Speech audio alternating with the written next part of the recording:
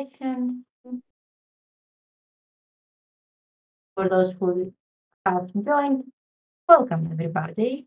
This is the first event of the Innovation Week. Makes me very happy. Mike here is going to talk about prototyping in the midst of rapid. Andy, I think we are good to start.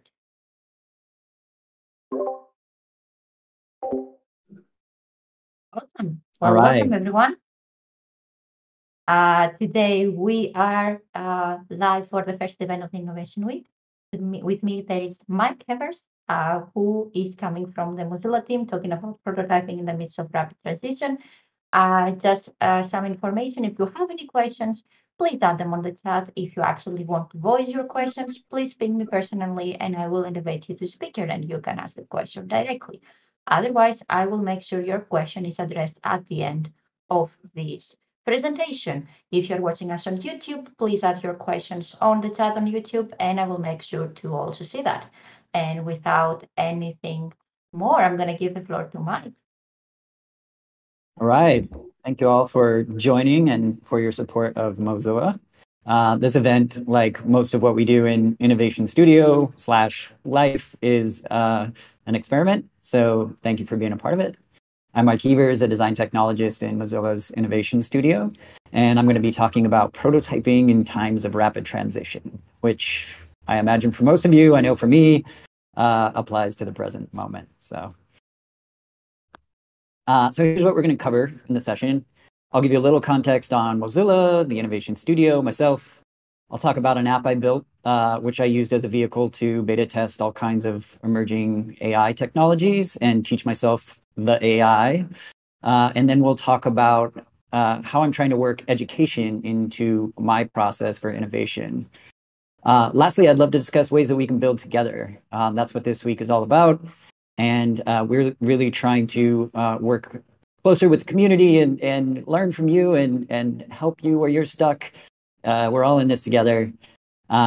So we want to create responsible AI alternatives to the sort of mass scale platform dominance that we're seeing right now from companies like OpenAI, Google, Microsoft, etc. Okay, so my work might most closely be tied to the work that we're doing for AI Guide, but you can see a lot of the projects that Innovation Studio is working on here. You'll hear from these folks later on in the week about the work that they're doing. I'm a sort of design dev hybrid, and I love prototyping. I love interfacing with the tech community and helping people get unstuck. I also like it when tech gets weird. Lucky for me, things are plenty weird today, and Mozilla has been amazingly supportive of letting us in the Innovation Studio take our explorations in a variety of different directions we're curious about. So you may ask yourself, how did I get here? Less than a year ago, my colleague Thomas Lodato and I were focused on the creator economy. We just exhausted our list of ways we could try to leverage some of the inertia around Web3 and decentralization as a safe mechanism for creator support, but the need for support of independent creators remained. We focused in on independent podcasters as a community to talk with and try to support, and we ended up building this prototype we called 2.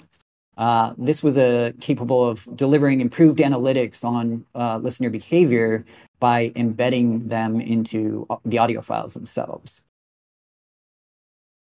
Well, around this time, ChatGPT came out and exploded, and all the attention shifted to AI, both the world's attention and Mozilla's as well, I think, to some extent. I ended up working on Mozilla's AI Guide, which we can drop a link to. If you haven't seen it yet, it's a great resource for getting started building an AI.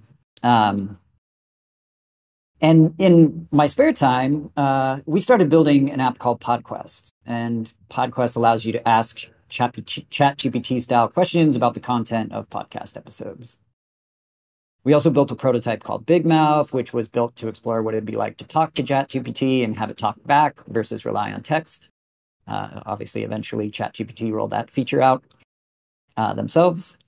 And in the course of all of that, we came to realize that having a functional AI-enabled app without a huge user base allowed us to really quickly iterate and test all of these emerging technologies that were just springing up every day, every week, that we were trying to scramble and stay on top of. So we learned a ton from that experience, and the prototypes that we built allowed us to, get fluent with that technology and roll it into all of the things that we are building here.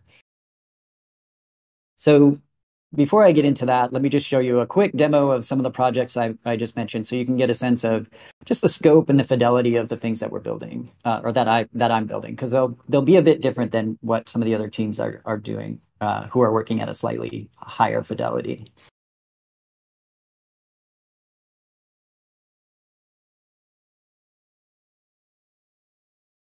So this is PodQuest. This is what allows you to ask questions about podcasts. It transcribes them, gets context on them, and then can answer any question you have about the podcast. So just like ChatGPT, but working with audio. It also allows you to jump to a specific spot in audio. So this story came from a content marketer named Jake Ward. His company had just pulled off an SEO heist that stole 3.6 million in total traffic from a competitor. So that I ask it for something that happened in the podcast. It found the timestamp because it was kind of fluent with how transcript formats work, and it jumped me to a specific spot in the audio. This prototype here is Big Mouth, where I'm experimenting with talking to ChatGPT and having it talk back. What is your view on trustworthy AI? Trustworthy AI is crucial. It must adhere to ethical principles and be transparent, accountable, unbiased, and ensure privacy and security. Get some wolves howling again. Okay.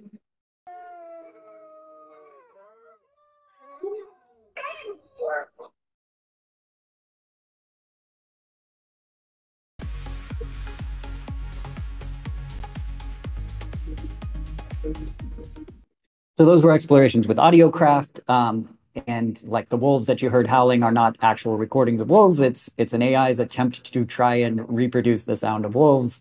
The trance music is AI's interpretation of what trance music might sound like. It's not sampled or anything like that. So the other thing we were doing is just making a lot of videos. Like as we worked, as we learned, I was recording videos on my process, and I'll talk a little bit more about that. But working documentation and education into our process is a big part of what I'm trying to do on the Innovation Studio team. I'm also super passionate about sustainability and really looking at AI's impact there.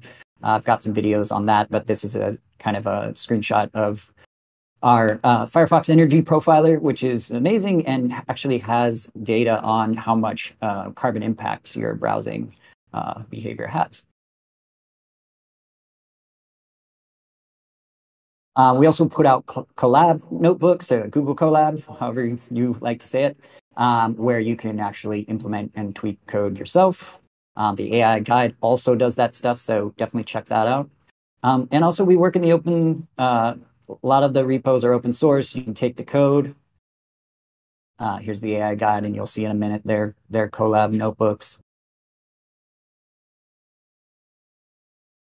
This is the kind of content that you'll see on AI guide.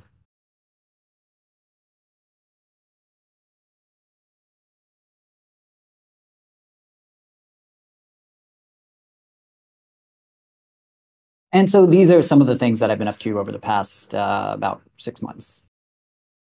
So I'm going to get into some of the problems we tackle with the prototypes, but maybe I'll pause for a second and just make sure nobody has any burning questions. We'll also obviously have time at the end, but yeah, happy to field any questions or clear anything up before we move on.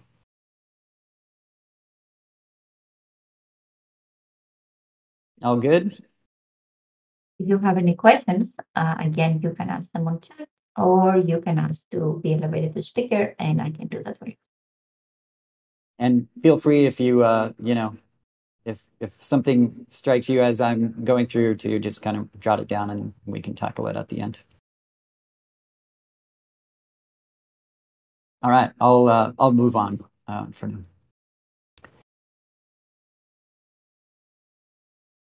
now.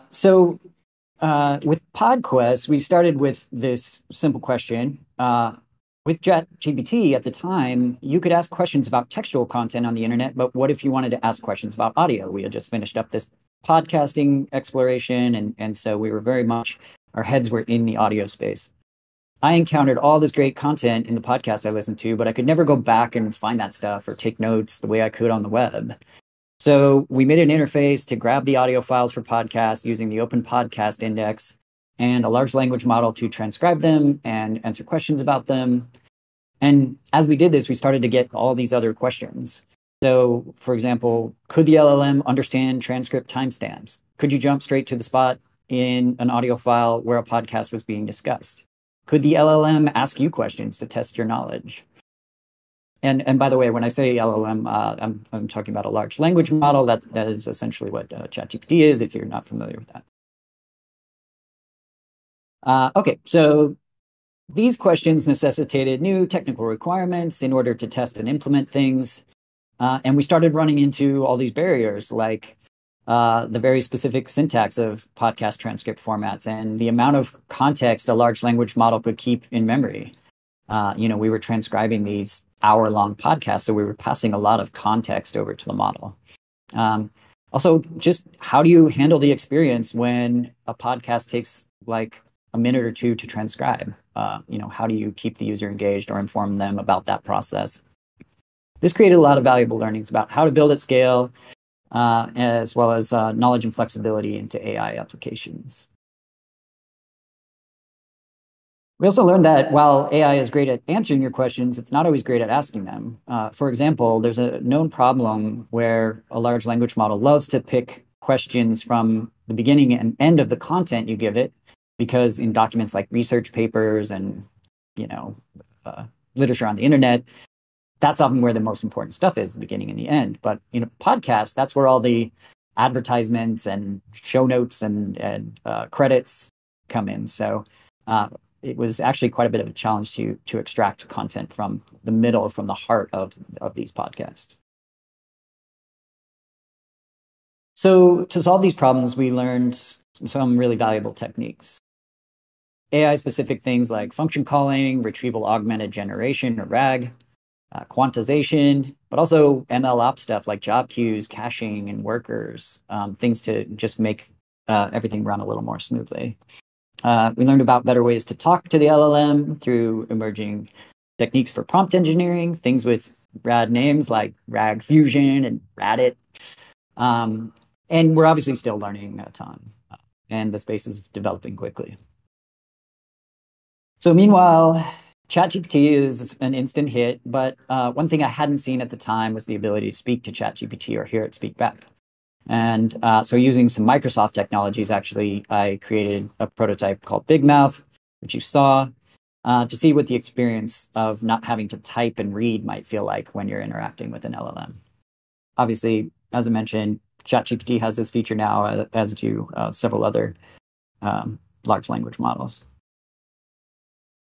But this, in the meantime, created all these follow-up questions. When you're speaking instead of typing, you have to start dealing with things like accents, background noise, different languages. Do people feel comfortable talking out loud to their computer and hearing it talk back? And if so, under what conditions? As we've seen with even ChatGPT and other large language models, they still struggle with different languages. So while English might work smoothly, when it comes to lesser used languages, they can really fail. So once we brought audio into the mix, we started to wonder whether we could use AI to generate sounds or music. We were able to throw all this stuff into the framework we created for podcast in order to quickly evaluate and test those theories. So you might be able to spin up a prototype like AudioCraft in a day. But as I've mentioned, the problem as we started working was that as soon as we'd build a low-level prototype for these add-on features, companies like OpenAI would release a full-blown polished version of this stuff that would include that functionality into their platform. No doubt they'd been working on the same challenges for some time, and you just couldn't move fast enough. So that raised the question for us, how do we create something that's unique and ownable so we're not constantly battling the speed and dominance of big tech? And that's a huge question. It was clear we needed to be working at a much lower level of AI, training and fine-tuning our own models, which meant a lot more learning for me. So that's where I'm at right now. If we need to train a model, we need a fair bit of data. Although I've seen some papers that kind of dispute that and even theorize that you might only need, several examples to pass to a large language models. But anyway, so how do we collect that data if we need it? Right now, I'm looking into autonomous AI agents who, given a stated goal, can go determine their own steps to take to solve a problem. Can I make a scraper to use on my own website to generate fine-tuning data? I've actually got a video that's coming out on YouTube around that. But, by the way, hold up, is this ethical? Is this the future we want? What is the environmental cost of all of this? How does it affect jobs? Who else is worried about this stuff? Hopefully lots of people. It's clear to us that in order to thrive as a mission-driven, user-centric company and not get bowled over by big tech, we need to work in community with others like you all. So that brings us to working in the open and sharing knowledge. But I'll pause for a second here and just see if anybody's got any questions about what I just blasted through.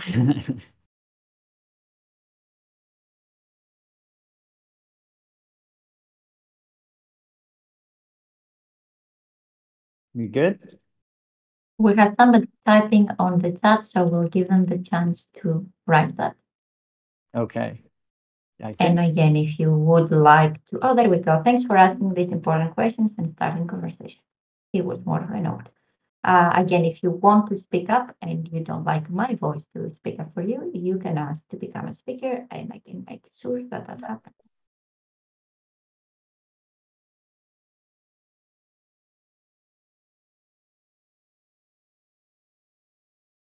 I think we're good for now.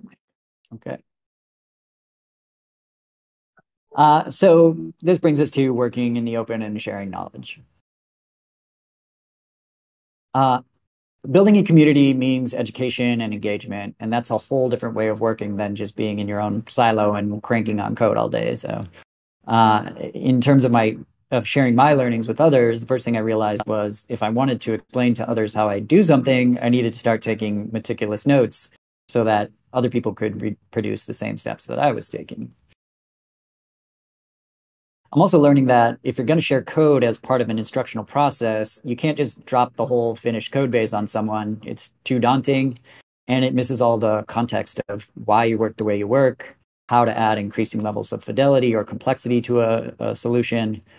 And so what I learned to do was create these code checkpoints, but that meant I had to create a plan for what and how much to commit. I had to maintain branches for each checkpoint of a tutorial that I was building and commit code with a lot of intention and clarity. Because I'm making tutorial videos, I also have to be really deliberate in the way I work down to even the keystrokes I take. Because it's, your work is under a lot of scrutiny when you're documenting in real time. So I found one trick, which we'll see in this animated GIF here, is to work backwards, essentially. So you create a working section of code, and then you delete it in reverse, logical steps, until you have a starting point, and then you record forward, essentially just like undoing your keystrokes until you've got your finished example.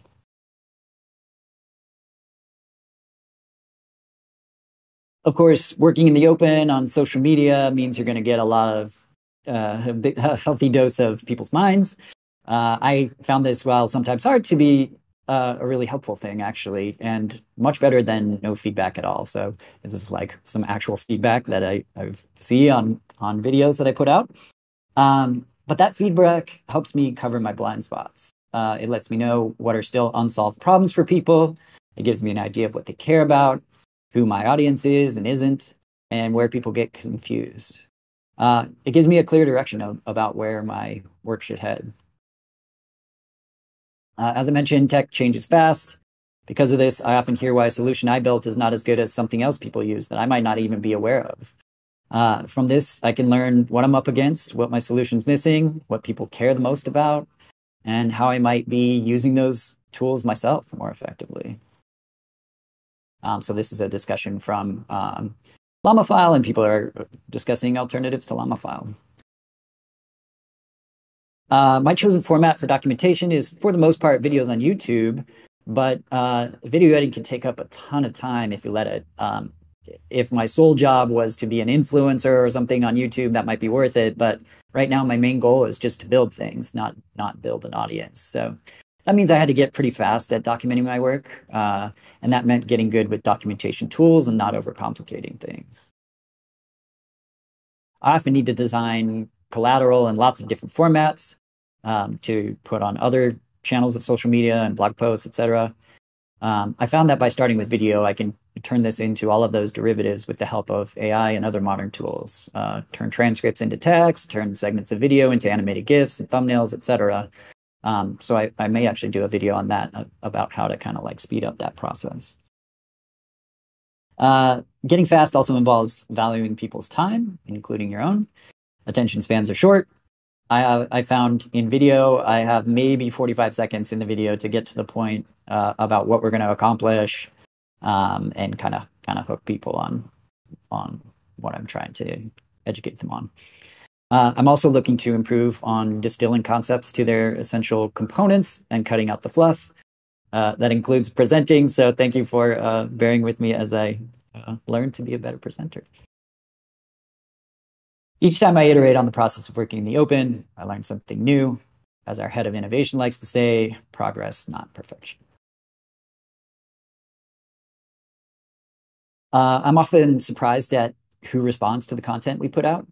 Sometimes it's the tech-savvy AI enthusiasts you might expect, but sometimes it's artists or kids or business people or researchers, nonprofit workers. There's so many benefits to working in the open. The founding editor of Wired, Kevin Kelly, wrote this essay in 2008 called 1,000 True Fans. And the idea behind it was that you don't need the whole internet. You just need 1,000 people who would pay you $100 a year to support your work. And I can totally relate to this, even without the money.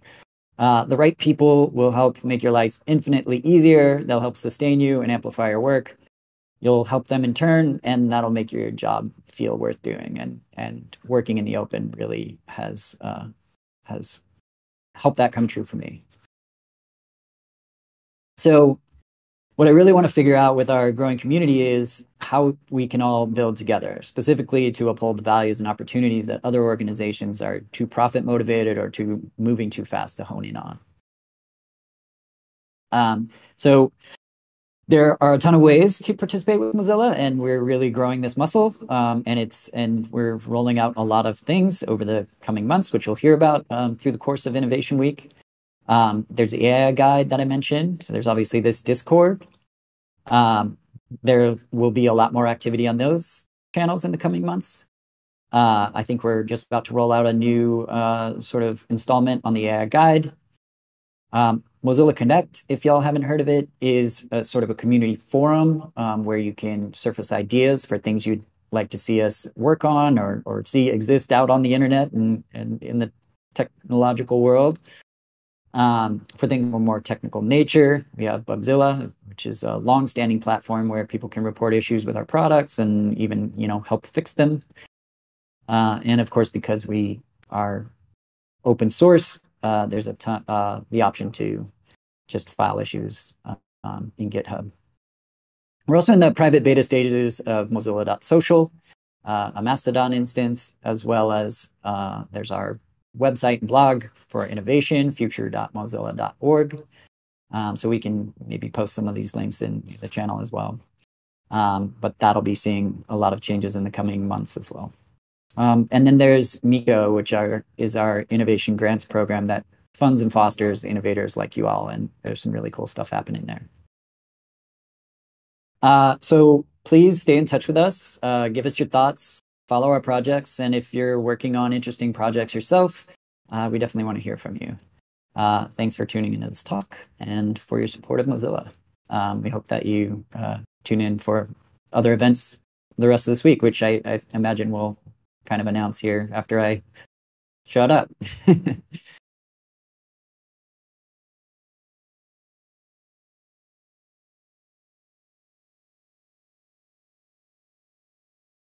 you very much. And I see Brittany is coming on stage, virtual one. By the way, a lot of claps, Mike. It's not loading for some reason. Can you hear me? Yeah, we can hear you. We can hear you. Okay, well, I guess I'm just going to be these floating boxes. But I also wanted to say, so one huge thank you, Mike, for presenting and sharing some of your explorations. The other piece, you were hinting at the AI guide. And one of the things I want to make sure that everybody knows is I know people were asking to contribute to the guide. So we opened up the guide. We've made it a lot easier to contribute. When you open up the new version of the guide, you'll see contribute buttons aligned to different topics, looking for specific types of projects. And again, just looking at how to create a platform so that, really interesting, impactful, open source related AI work gets elevated and can be used to help other people learn. So we'll drop a link. I think we shared one earlier, but you can go in and add some of your projects so they can be some of the stuff that you're prototyping. Hey, I figured out a way to get X and Y accomplished. Here's a tool that I built. Feel free to submit a range of products to the guide.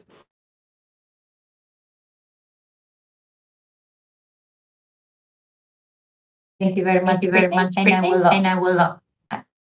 I'm hearing myself. All right. Thank you very much, Brittany. And I will also drop a link on the announcements. So for those of you who are watching this later, go on the announcements on Discord. You will learn a little bit more about what Brittany about how you can share, contribute to the AI guide and the updates there. We would love to have your projects. On that, I will also open the floor if there are any questions and see a lot of claps and comments, Mike, for your presentation. So if there anybody has any questions about what Mike just presented, now is the time to talk. Also here or on YouTube, I'm the same person. I'm watching both. Oh, there is Brittany.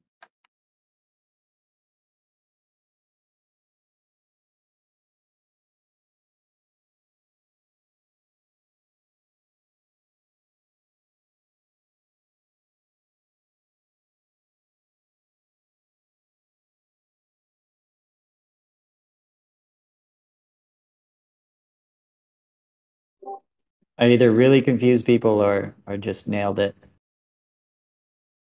Solved all the problems. I think you nailed it. I I just think- posted the blog that also shows like how to contribute projects as well. Cool.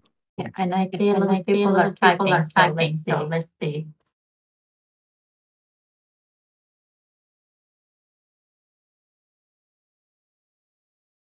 Oh, there we go.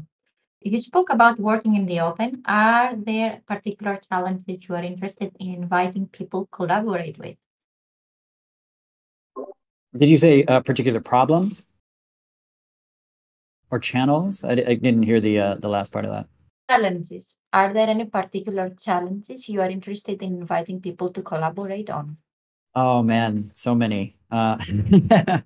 I know I have mine, and I won't speak for all of Innovation Studio or Mozilla, but yeah, I mean, obviously, like multimodal is a huge interest to me, and just sort of like what that unlocks or inhibits in terms of accessibility and equity, the sort of sustainability implications of AI, and what happens when we're all talking with a large language model instead of just doing Google searches. How do we, make those processes more efficient and trustworthy? There's like, if you tuned into Simon Willison's talk on LLM attacks, there's all kinds of ways, just as there have always been, to subvert the technologies that we have on the internet, and with AI, that brings all sorts of new problems that we have to tackle. So that's a big focus area for me as well. we have another one. Is most of the focus on model creation on LLM type efforts? Can you say that again? Yeah, of course. Is most of the focus on model creation on LLM type efforts? Definitely in my world. And, also I do some, as I showed, some audio and video specific stuff. So more computer vision type AI. But yeah, large language models is my focus right now. Just because that's kind of like the primary interaction surface for people. If we were to develop platforms that were more user facing, I would probably be less focused there and more focused on whatever those the needs of those platforms were. But right now, this is a good way to kind of create user interaction.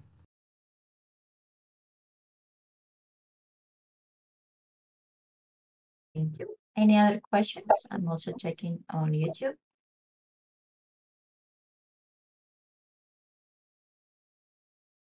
There is a question coming in. I see some of the time. I think that's exciting. My definition of excitement is very different. Yeah. It's I mean, it's been it's come around so quickly. And while I had been doing some machine learning related stuff, I don't know, 4 years ago, just kind of dabbling when like GANs came out and all this deep dream stuff came around, my interest there was just like the weirdness of AI. And now it is just very much a part of how we interact with the internet. And I've just had to get up to speed on all kinds of new technologies very quickly, as I'm sure a lot of people here are having to do. So, yeah, that's just to say, like, we're all in it together. It's as confusing to me as it probably is to somebody who doesn't work in tech.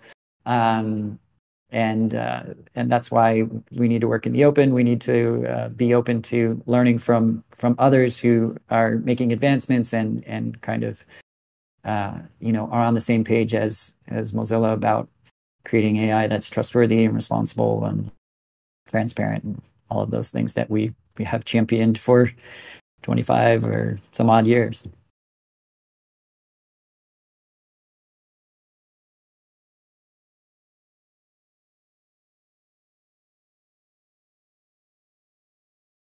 We have some other typing. I'm sorry, it takes a while. Yeah, no worries. But I have to say, it's music to my ears when we say working in the open. Yeah. Same here.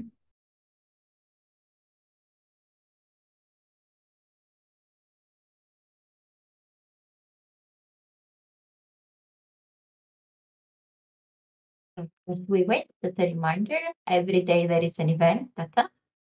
So watch on the announcements and you'll learn more about the next events. Oh, here we go. Why did you choose a LLM for transcription? Don't we have a smaller ML solutions, Whisper, deep speech, etc., for just the transcription part? Yeah, the transcription actually was using Whisper, so that's what I'm using. And actually, I think it's most of my demos were from an older version of Whisper. It's gotten quite a bit faster, and there's also some alternatives to Whisper now, which I'd love to look up, because while Whisper is an open source library, it is kind of what powers ChatGPT, and so I'm always interested in looking at alternatives to ChatGPT and OpenAI. If folks have recommendations there, I am familiar with deep speech, and when I mentioned working with AI, 3-4 years ago, that's actually what I was working with, and I think I might have some videos on deep speech somewhere out there. But yeah, transcription is from sort of like an processing intensity perspective, it's kind of in the upper middle quadrant in terms of like how much compute it takes to transcribe things. Image generation is obviously vastly higher, but transcription is no small task, and so when I started building PodQuest, for example, I was always transcribing the episodes no matter what somebody put into the chat box. But I quickly learned, like, I need to start caching this stuff. I need to save this to a database somewhere so that I'm not constantly getting hit with, OpenAI API credits for transcribing these episodes. Somebody suggesting ICO. And we have another question. When you said longer context was a problem, did you try any kind of iterative process like daisy chaining first, person's response, summarize it, send it as context, the second one, and so on and so on? Yeah, kind of by necessity, because every time I added some new way to deal with context window, I would run into new barriers, like especially as I sort of searched more broadly for podcasts, and the length of those podcasts increased. I started, with just like a 2-minute podcast that I put up on RSS so that it wouldn't take long to transcribe and it wouldn't be a big dent on my API credits. But yeah, I obviously expanded that to make sure that it would work with more widely with other podcasts out there on the internet. And so what I eventually had to do is, because you're working with audio, I had to break that audio up into chunks. So you could get with Whisper, they have like a 20 megabyte limit, I think. And that might be like 10 minutes of audio. And so I would have to break that audio down into chunks, transcribe those chunks, keep track of the order in which they were sort of chunked out, because I was transcribing them, and essentially reassemble the transcript so that you could ask questions of it in the large language model. And I might have mentioned something called RAG. If you don't know what that is, retrieval augmented generation. That's essentially passing that transcript as a sort of embedding into a vector database that the large language model can query, instead of having the need to fine tune the model. But as I mentioned, fine tuning is very much on my radar. I'm very curious to see what we might learn by having a model that's super familiar with,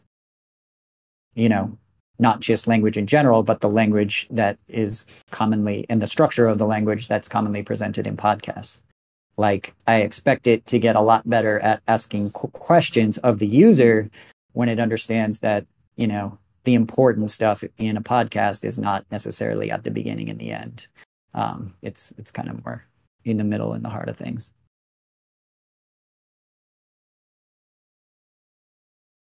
And another question. I am Arabinda's voice today.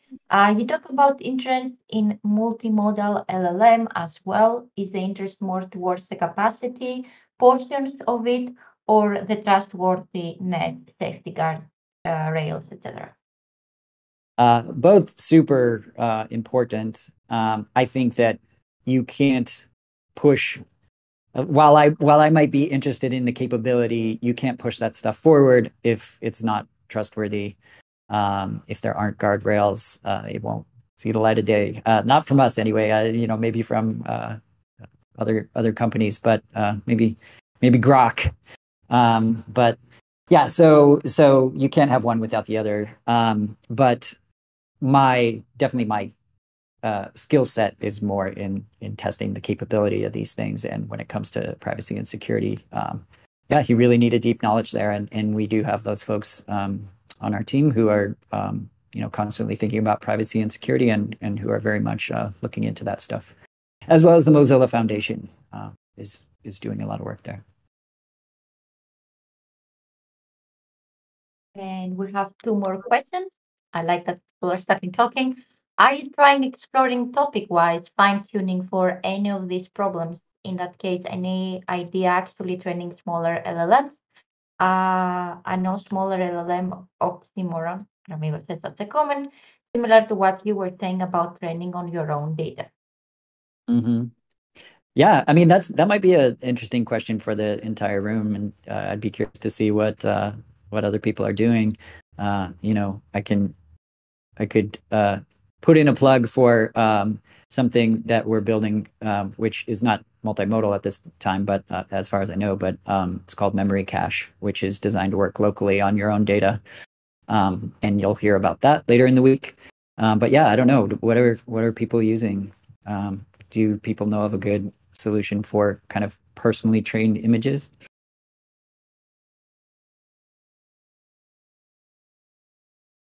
People might add their comments on that. We got another question. I'm sorry, they keep on coming. Any tips on how I can create my own mid-journey type images, ideally on my own machine, MacBook Pro or free collab account? Oh, I'm sorry. That was the one I was responding to. Oh, there was also the explore topic-wise fine-tuning for any of these problems. Oh, let's see. Are you trying to explore topic-wise fine-tuning? Yes. So that is kind of like the next step for me. And when I mentioned these autonomous agents, I'm thinking about that in two ways. One is if I'm going to fine-tune, I need data. We're not necessarily always in the habit of collecting data here at Mozilla. We really try to collect only what we need for your privacy and security. So that's like a new thing for us, and obviously for AI, data is crucial. So I'm interested in automating that process, perhaps even on my own website, to generate these transcripts that I can fine tune on, to see sort of what that unlocks in terms of the experience on something like PodQuest. But I'm also interested in it because I've been hearing about like these. I was listening to Hard Fork, which is this amazing podcast that you heard a little snippet of earlier. But they were talking about these SEO heists. I'm not sure if folks heard about that, but there was a company, like a social media company, who was sort of bragging about how they use these autonomous agents to go out and scrape a competitor's website for their like SEO keywords and steal a bunch of traffic from that site by building like essentially just a carbon copy of that site with better SEO. And so I'm thinking about it from a sort of like, I don't know what you would call it, a potential attack surface where what is a future like where the internet is full of these agents that are executing commands, according to their own judgment or training, on your behalf. And I'll be putting out some videos on that. Cool. We also got a question about any way to collaborate. A web page plays with a list of topics Mozilla is interested in, and Brittany has already as well added the AI guide link. So if you're interested on about how to collaborate, the guide link is there. And also, if you have any questions about the AI guide, there is a Discord channel about AI guide, and I can make sure that people actually see your questions and direct them to you. So if you cannot find the things that you want on the webpage, it's why we have Discord and the ability for people to ask your questions.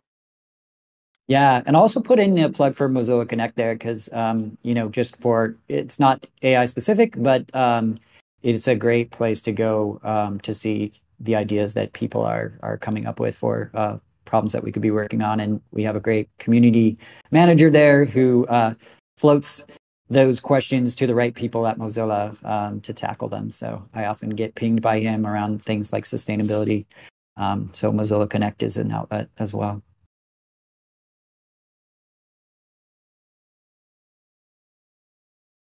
Amazing. Any other questions? I see one on fine-tuning on local data. Definitely check out Llama File. We just rolled that out. It is an amazing way to get that going on your own system. It's not the only one out there, as I kind of talked about briefly in my presentation, but Llama File, I put out a video on how to get started with Llama File. If you need it, it's on my YouTube channel, and I can post a link to that at some point. But yeah, that's a project that we just rolled out to be able to fine-tune and run a model on your local data. And there's going to be an Actually, I event should on correct Llama myself there. on Thursday. I should Go ahead, correct Mike. myself. I should correct Mike. myself. Llama allows you to interact with a large language model. I don't think it allows you to fine tune, but memory cache is our project that's in progress that will allow you to actually train on your own data.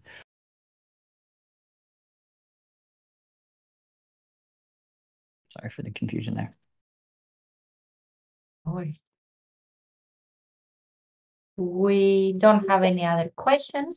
So with that, I'm gonna close this meeting. Thank you very much, Mike. Thank you everyone for running your questions. Tomorrow there is gonna be a text discussion on the discussions channel. So if you have any questions, it's about what are the roadblocks you are facing on developing AI. You can ask us the questions and we will have some people replying to you. So don't miss that. Don't miss the opportunity to ask some of our engineers. And with that, I'm going to say goodbye. There's going to be, again, a live event coming on Wednesday about Solo, and I'll see you all there. Bye, everyone. Bye.